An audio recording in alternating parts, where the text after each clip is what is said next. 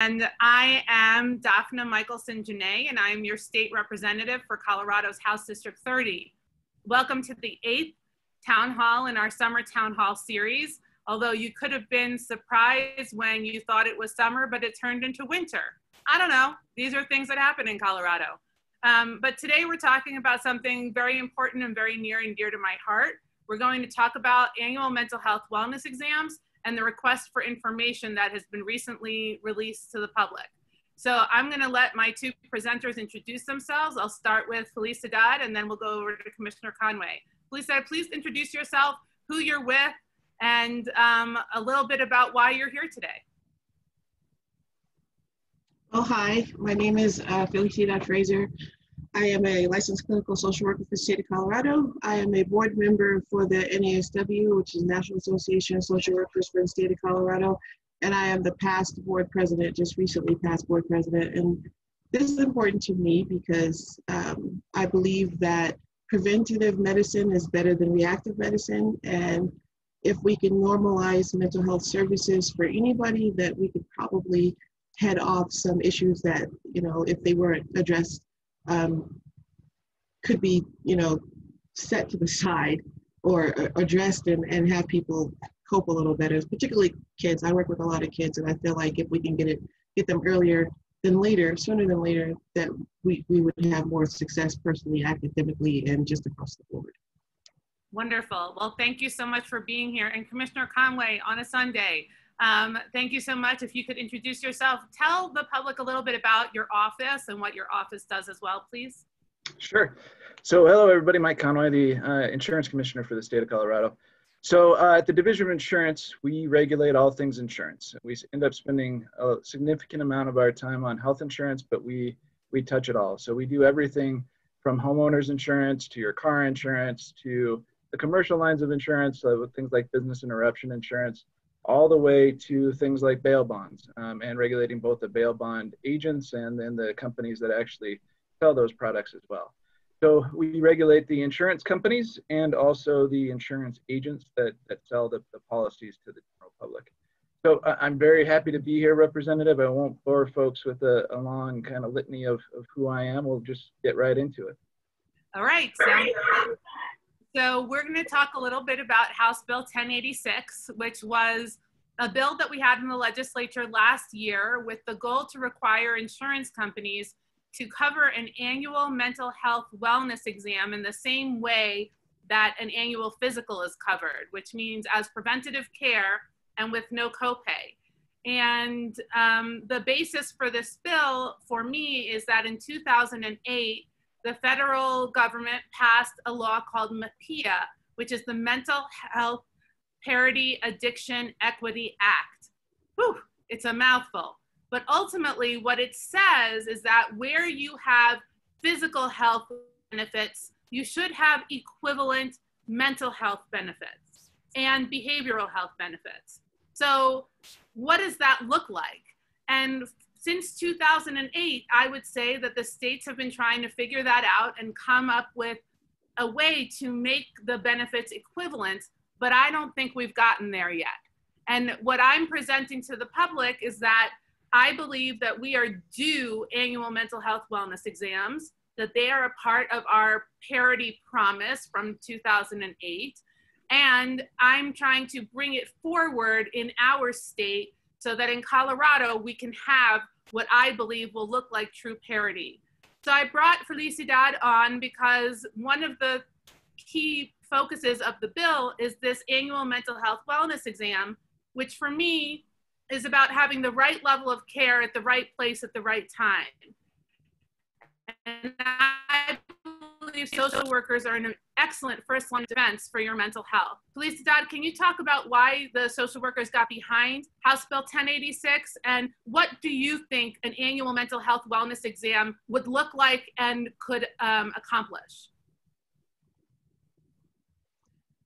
One of the biggest reasons I'm behind this, and I believe all social workers that I've dealt with are behind it, is again, is the preventative work, is that we've seen a lot of, and I work specifically with kids, but people in general who are kind of lost with how to get help when they feel mentally unwell.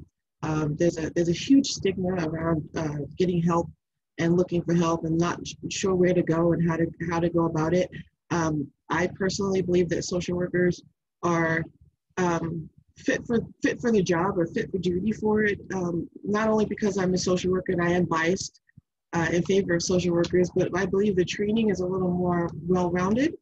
I believe a lot of what we do is person-centered, person and environment, and the person is the root of everything. And we look at all the externals that affect the person's life and a person's decision that would offset or accentuate mental health for folks.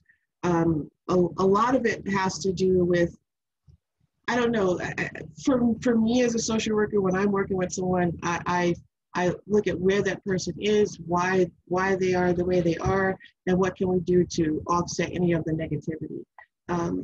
What would that assessment look like? It would be an assessment, kind of like when you go to the dentist's office and have you had any changes in the last year? Have you noticed any differences? Are you feeling more down lately, especially during the COVID time? I noticed a lot more people are feeling this anxiety or this depression, and they can't put a finger on it. But a lot of people are excusing it or passing it off, which, you know, kind of like a festering sore, if you don't address it, it can get worse. And it's simple as having a conversation, or maybe they don't realize that they're so upset or so encroached in all this stuff that's going on, and we can take it apart. Doesn't mean that someone has to go into therapy after they have an assessment. No, we can offer that recommendation, but kind of like with a regular exam, you know, to get your blood work, get your eyes checked, get everything checked. Well, get your mind checked, get your heart checked, and I don't mean literal heart, but your spiritual heart checked, to make sure that it's all in play, because mind and body, the one doesn't work without the other. And that I mean, in a huge nutshell, it would be beneficial to so many. Yeah, I couldn't agree with you more. Commissioner Conway, you have been a partner in trying to help me figure this out. And we are going to bring this bill back hopefully this year. And your office has recently RFI. Can you explain to us what an RFI is and what the thought process is behind this? Sure, thanks, Representative. And I'll apologize at the front end. And if you hear a 2-year-old destroying my house, I am at home, so that may come through in the background because he's downstairs currently destroying the house. So the RFI is a request for information. Where that came from, I think as you and I have had many conversations, Representative, the governor in particular was a little bit surprised this year with the number of quote unquote mandate bills that came through last legislative session.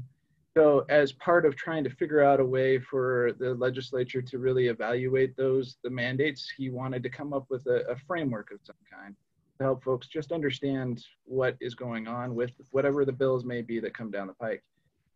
So we put together this process, hopefully as a kind of a beginning framework that the legislature would be able to pick up and run with if they deem so, if they deem that to be a good idea. But the basic idea here is that we want to get information from anybody and everybody about this bill, your bill 1086, Representative, and then also Representative Kennedy's bill from last session on opioids.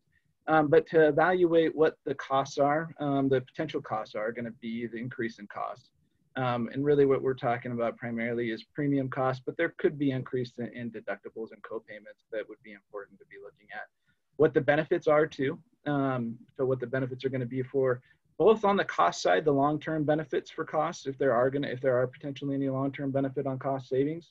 And then also obviously to Felicidad's points, the long-term benefits for just Coloradans in general. And then the third category really is kind of it gets a little bit into the weeds, so I'll keep it high level, but the third category that we're really interested in is going back to that cost part of the equation.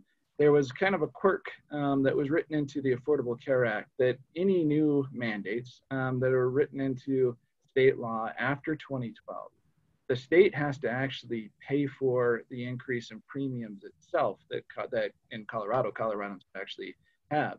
They did that at the federal. They made that part of the framework of the ACA because there was a concern that if they didn't, that states would end up including a bunch of new mandates in their state law that then the federal government would have to pay for. So we're very obviously concerned about the economic situation, the fiscal situation that we find ourselves in because of COVID, of other issues that are impacting us with COVID. So we need to make sure that we're evaluating that piece of this too, to make sure that if there are any cost increases, that we have the ability to make arguments like you and I have talked about, Representative, that you actually touched on at the beginning here, that this isn't necessarily a new mandate, but what are the other arguments that we can make? So is this something that really is required by the parity law, by mental health parity, by MAPIA, that was passed in 2008 and then really kind of went into full force in 2014 when the ACA kicked in. So that's the basic framework for the RFI. It's open until the end of this month. So we're asking for information through September 30th. And then we're gonna have a hearing, or not a hearing, but we're gonna have a public meeting on October 21st to really discuss what we heard, what we got in that RFI, what we heard from folks, and just kind of evaluate where we are. And then we're gonna issue a report to the legislature and to the governor about what we saw on the RFI and what we think the actual impacts are. And who are the people who would be responding to the RFI? Anybody and everybody. We're anticipating, I'm anticipating that the insurance companies will likely be responding. I would hope that we'll get some advocate groups that will be responding as well. But it's anybody and everybody that wants to give us information about whether it's your bill, Representative, or Representative Kennedy's. We want to hear from anybody that wants to come into that process. And where do they submit their request, their response to your request? So it's a bit of a mouthful. So I'll say it a couple times probably today so everybody gets it. It's DORA, DORA _INS _ rules and records at state.co.us. So I'll say that first part again just so folks have it. It's DORA, DORA _INS _ rules and records at state.co.us. But we can make sure that we get that to you too, Representative, so that folks can find it on your website. And if you could drop that into the, I'm not sure why I'm hearing an echo every time I speak. If you can drop that into the chat, that would be awesome. And then our wonderful staff can put it on the Facebook as well. Felicidad, when you hear about a request for information like that, is this something that you or social workers have responded to in the past?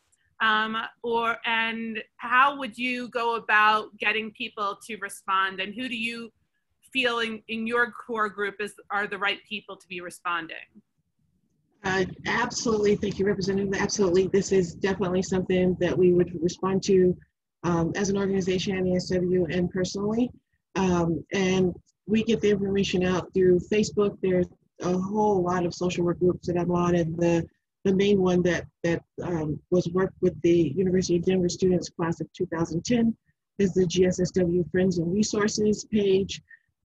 There's a Denver Therapy Connection page. There's all kinds of pages. And when I'm talking to clients, parents of clients of mine that come in, I talk to them about Bill 1086 often. Just as more as casual conversation, because a lot of them didn't even know that it had passed. And so keeping everyone informed, anybody and everybody because it's going to affect anybody and everybody. Once we have some clarity on it all, we can get the push behind it all. Knowledge is power. And so stuff like this, I keep people informed on the regular, almost daily. So. Well, I appreciate you keeping people informed. Commissioner Conway, when you're receiving this information, what is the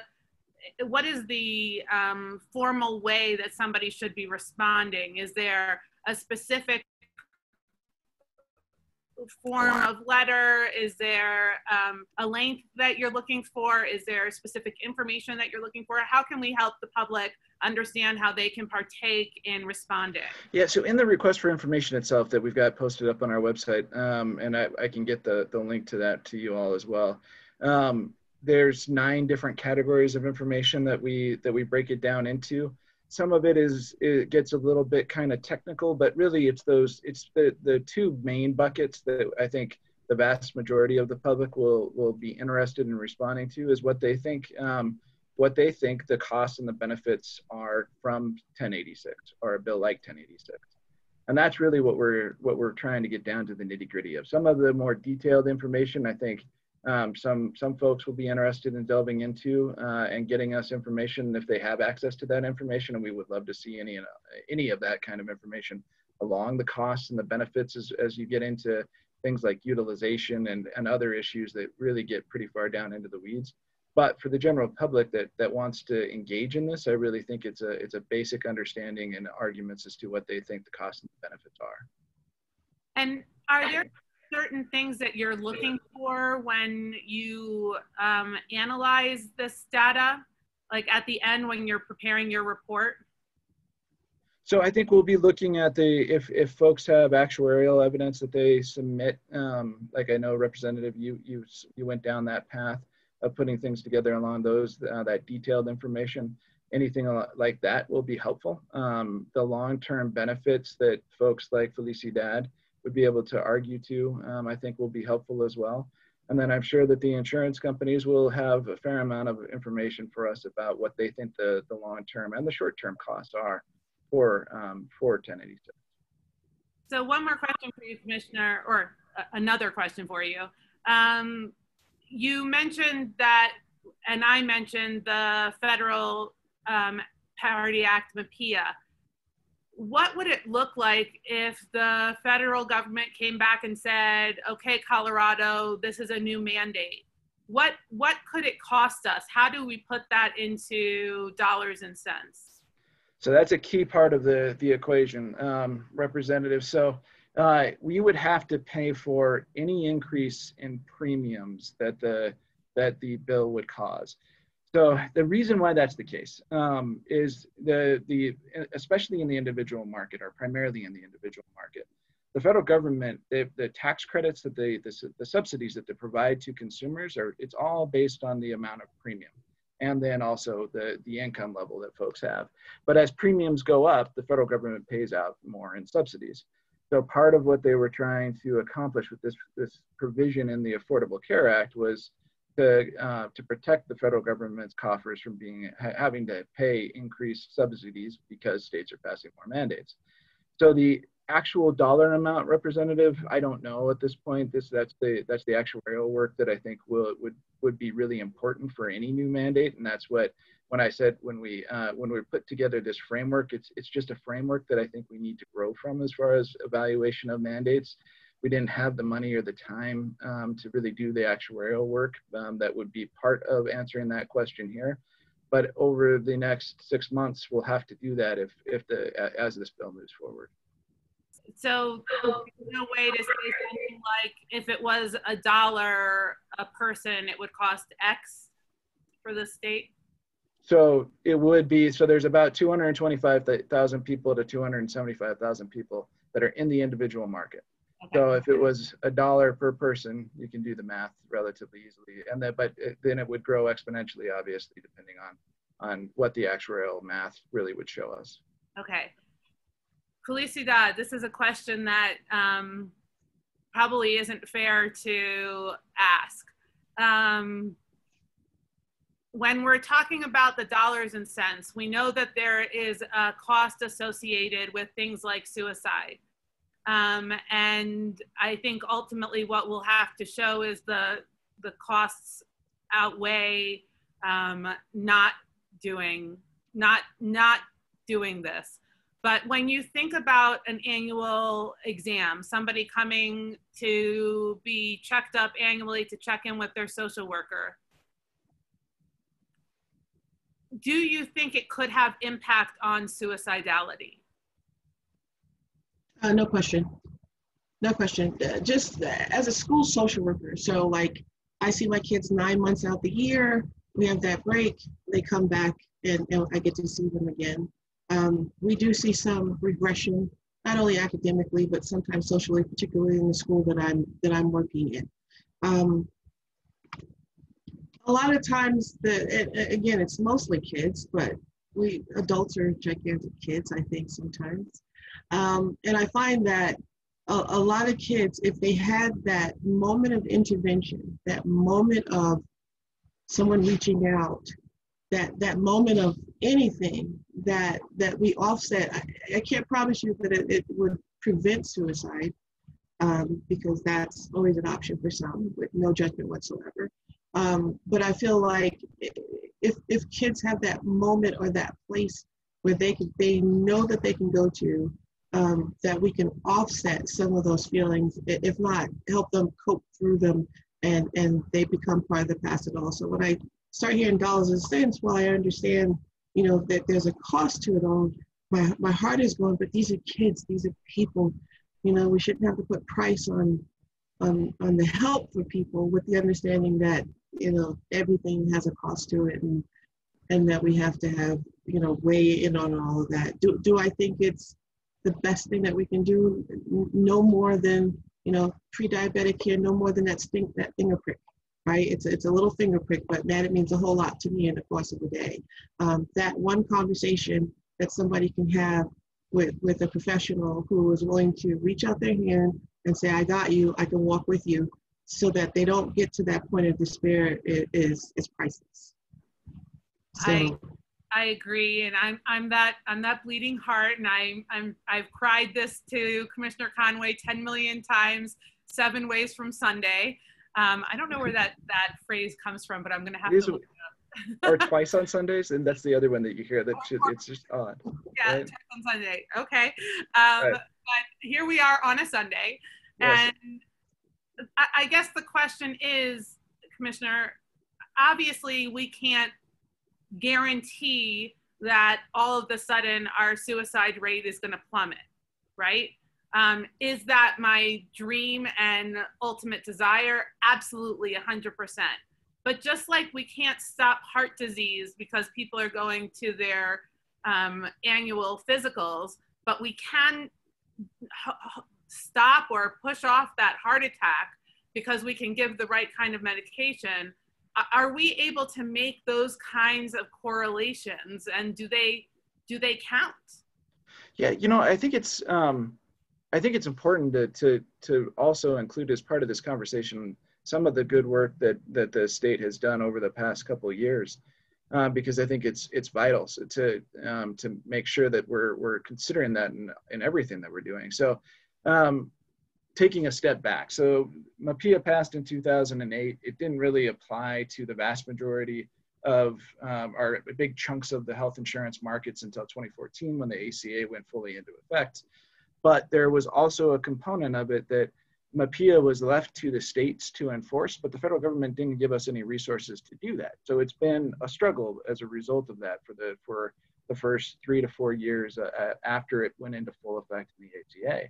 But because of House Bill 1269 a few years ago, which Representative Janae, you know quite a bit about, that bill gave us resources, specific resources at the Division of Insurance, to get out there and enforce both MAPIA, the federal MAPIA law, but also state provisions that we've been able to put into place here.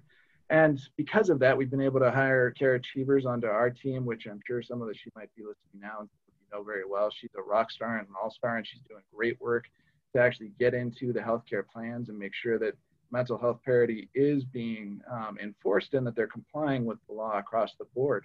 And I think we're going to start to see dividends paid from that over the next 6 to 12 months. But there's also the behavioral health task force that the governor ordered and that the governor put together that we've been working on over the last year. And to Felicidade's exact point, right, we just got through with 2 huge recommendations coming out of that behavioral health task force. One, to set up a behavioral health administration, so that behavioral health administration has the ability to really make sure that we do have a complete and full ecosystem that is acting appropriately for behavioral health care. But there's also then a care coordination component, right? So the task force just voted to require, as part of that behavioral health administration, for care coordination to be a core component of whatever we're doing as we march forward with behavioral health care.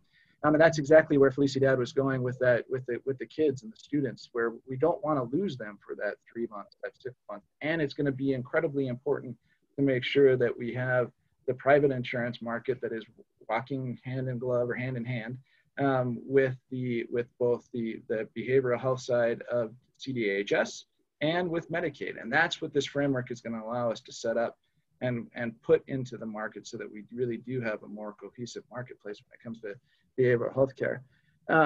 But I think that as far as where we go next and what happens with this piece of the conversation, I think it's absolutely a core component of it, Representative, that we make sure that we are answering those exact questions through this RFI and through the conversation going into the next session.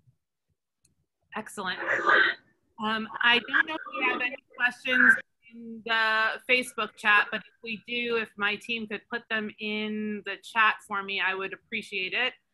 Any questions that you might have for Commissioner Conway or for Felicidad. Felicidad, in your population with your students, you talked about how they might benefit from care like this. How would you see it coordinated with school? Or would you see it coordinated with school? So, yeah, go ahead. Sorry, if I had my druthers, just having experienced it over the last few years, like I have one kiddo that comes to mind, you know, and this is out of the IEP hours and everything else that I spend a lot of time with, a lot of hours with at night, and you know, that 2 o'clock in the morning question of, well, what about this? And I feel this way. And then when school ended, I had to separate, you know, just to maintain the boundary. And I think there should be like a gap service. So when school ends, where do these kids go between, you know, in Colorado ends at May and starts again in August. Between May and August, where do the kids go? And we can always say, oh, well, there's the 24-hour line, which is awesome. There's the walk-in clinics, which are awesome. But a lot of the kids have that social anxiety about starting with somebody new. And if we could just, again, bridge that gap between school year and summer and let them know that they have somebody that they're familiar with, a preferred adult, or somebody or something where they feel safe, where they can continue to have that care. So when they come back to school, specific to school, that they would support. It's kind of like, you know, eating a buffet all day long and then starving for summer and then going back to the buffet. You know, you overwhelm the body with that food. Well, you're overwhelming the kids have 3 months to, you know, stew in their own juices without knowing exactly where to go, knowing that there's supports in place. There are things in place for them, but we can have something that's familiar to them, then they probably would be a little more adjusted to not only coming back to school, but socializing and that kind of stuff. Yeah. Can I ask a question, Representative, related to that? Sure.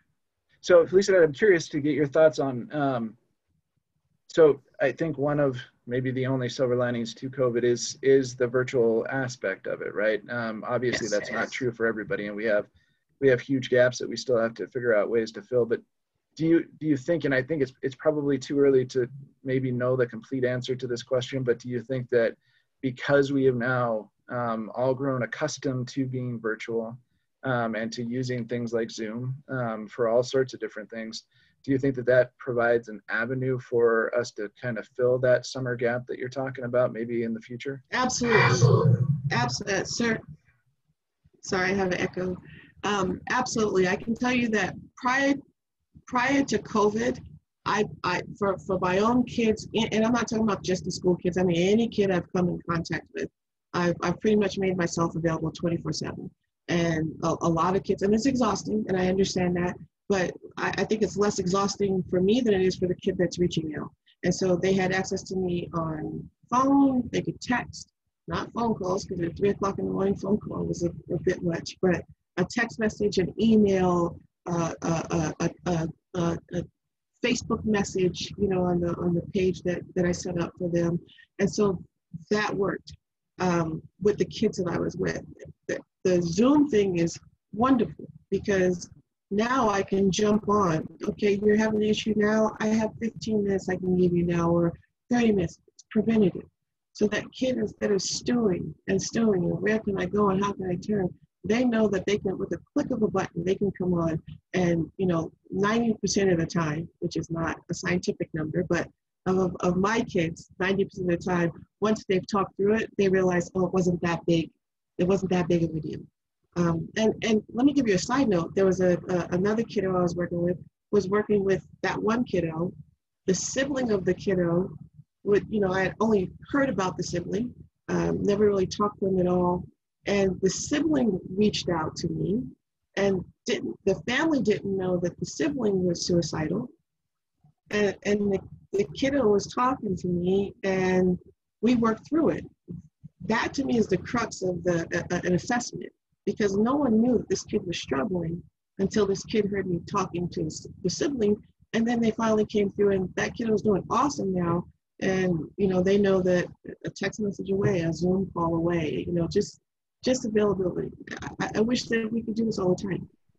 Yeah, and I the other thing that I think that I've even seen it in my own family that it absolutely helps to address is the stigma aspect, right? It's much easier for that click and to get over the stigma with that click than it is to walk into a physical building or go even to the physical building. I mean, first you got to get the person to go there, then they've got to walk in. Both of those things are huge roadblocks because of stigma and just all sorts of other issues. But the ability, at least I hope, the ability that we are now really putting into the market to make it a click away, I really do hope can help with that problem too.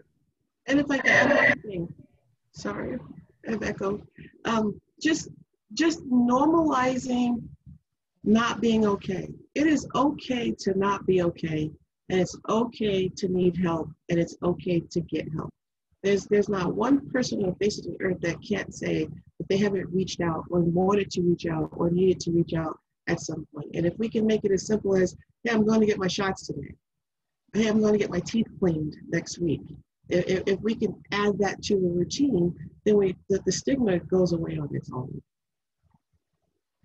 Commissioner, you spoke about care coordination.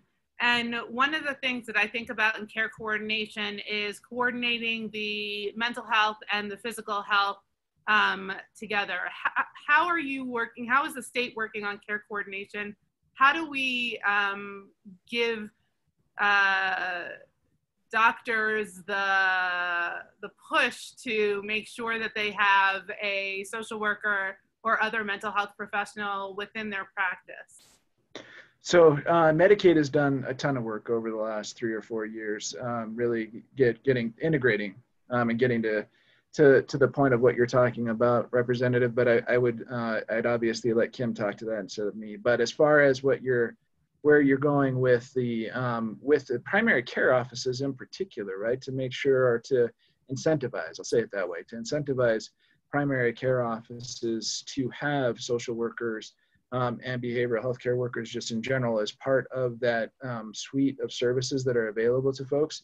We have another bill that passed over the last couple of years. There was a primary care bill that passed 2 years ago that did a few different things, but one of the things that were probably the most important piece of it was that it's going to require the insurance companies to increase the percentage of the premium dollar that is going to primary care.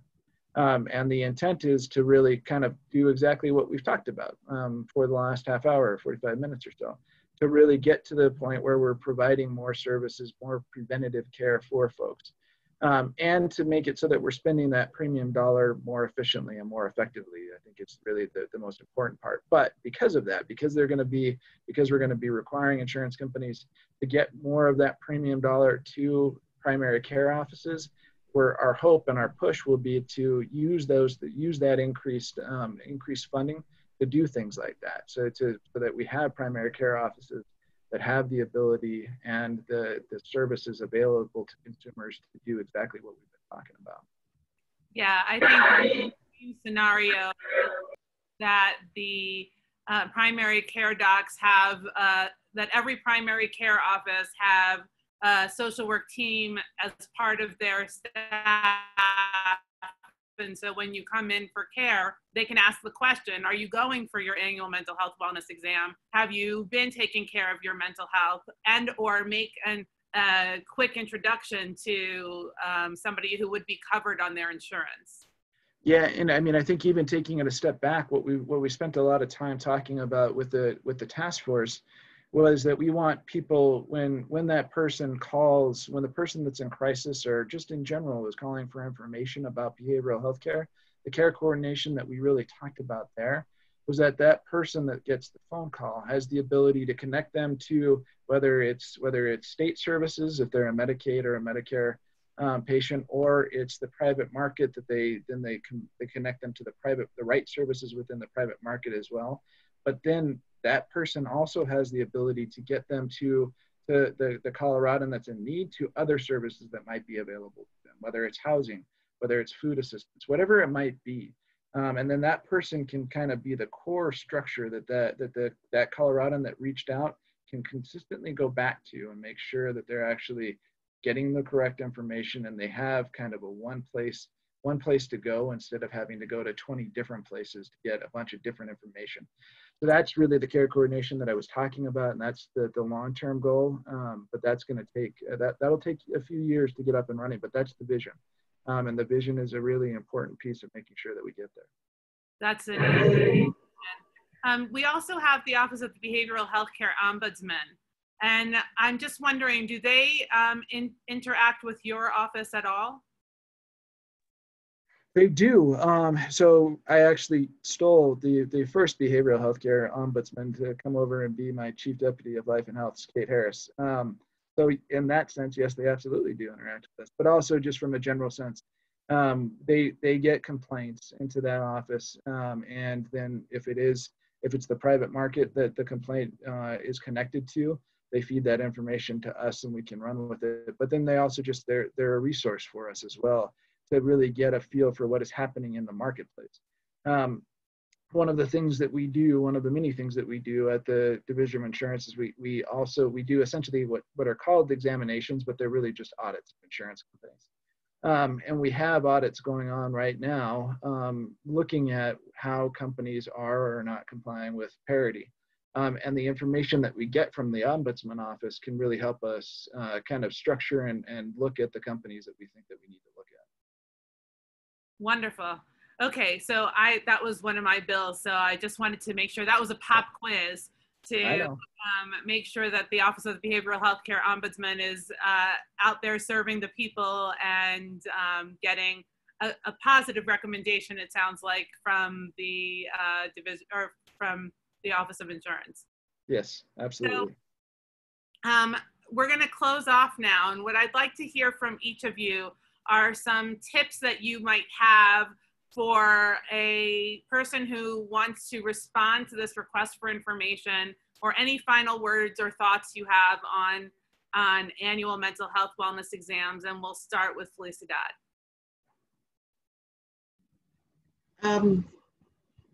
An ounce of prevention is worth a pound of cure.